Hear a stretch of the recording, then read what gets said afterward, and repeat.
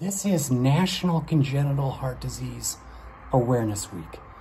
There are 1.3 million children born all over the world every year with a complex heart defect that requires a lifetime of medical attention. This is a lot for parents to take on.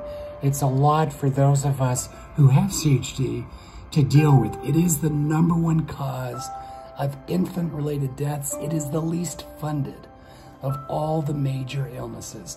I want you to know what we're doing at All Heart Publishing, my company, what we're trying to do.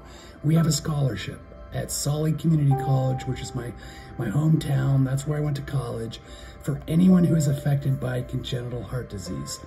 There is a link on my website under the congenital heart disease, and you can apply for that scholarship. The other thing we're doing is when you purchase Saving Tiny Hearts, this is the album I did a couple years ago that has Gracie's theme on it. When you purchase that, we send some of the profits to Saving Tiny Hearts.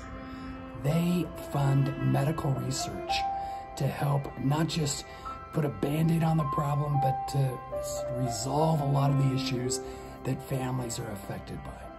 So again, it's Congenital Heart Disease Awareness Week. If you know somebody affected, give them a hug, tell them you love and support them. This life is worth fighting for. I'm grateful to have been born with only half a heart.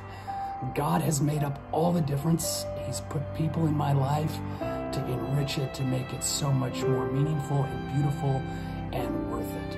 Thank you for all you guys do, supporting me, listening to the music, and just lighting the world. Again, CHD Week. God bless you guys.